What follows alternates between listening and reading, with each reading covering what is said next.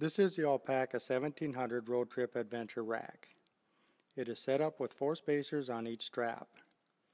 Notice one spacer was slid onto a pin during setup. This was necessary to prevent the bike frame from touching the rack at this location.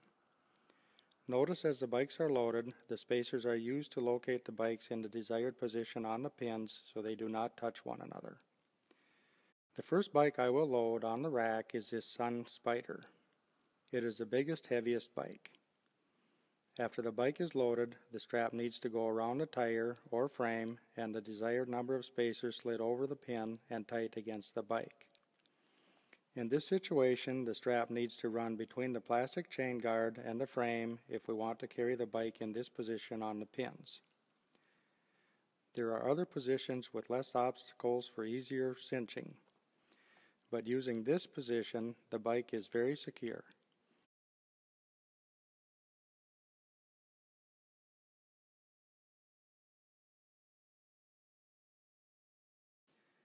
Slide 2 spacers onto the pin for the next bike.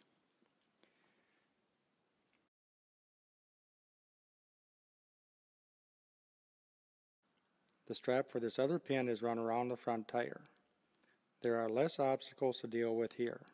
Slide 1 spacer onto the pin and tight against the bike tire. The first time a group of bikes are loaded, you may want to experiment to find what works best.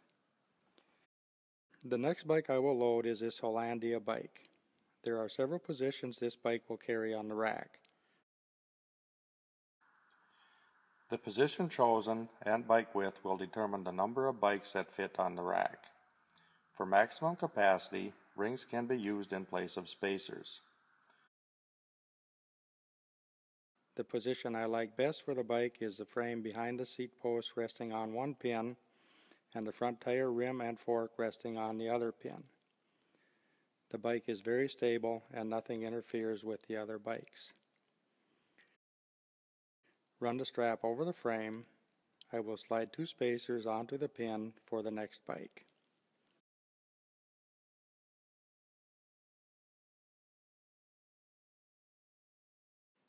To cinch the front tire on this bike, I am going to choose to run the strap through the spokes and around the front fork. Make sure the strap does not put pressure on the spoke. Put 1 spacer on the pin and slide it against the front fork. This will hold the front tire nice and straight on the rack. The last bike is a Trek with a carbon fiber frame. The position I prefer for this bike is a steel frame at this location for the back tire and the front tire rim and fork resting on the other pin. I need to look out for the computer sensor. To cinch the rear tire, I am again going through the spokes with the strap, making sure the strap doesn't put pressure on any spokes. Because of the angle of the bike frame, I go around the pin with the strap instead of using a ring.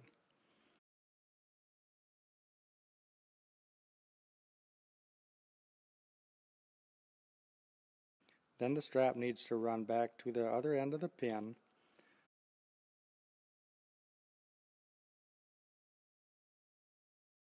The ring is slid over the end of the pin and the strap pulled tight. Give the top strap an extra pull to eliminate any slack in the strap and retighten.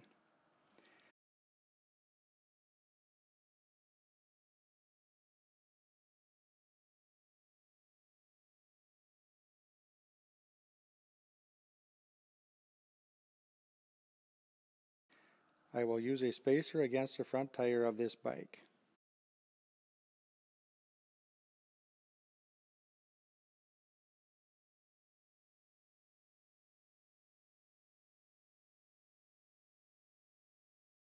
Run the strap through to the back of the pin, slide the ring over the end of the pin and pull the strap tight. Give the top strap an extra pull to eliminate any slack in the strap and retighten. The straps must be tight enough so the rings or spacers cannot slide off the end of the pin. For this video, my friend from Bikes by Bob borrowed me bikes that are very difficult to carry.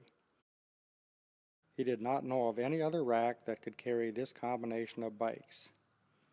I took the time to load these bikes so there is no movement and no part of any bike touches any other bike. Limit the load to 175 pounds. For maximum capacity, rings can be used in place of spacers. Mount the first bike with the chain drive toward the vehicle, then alternate directions.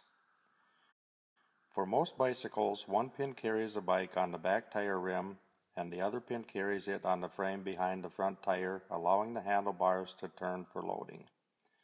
The pedals and handlebars are the biggest obstacles. Do what works best with your bikes.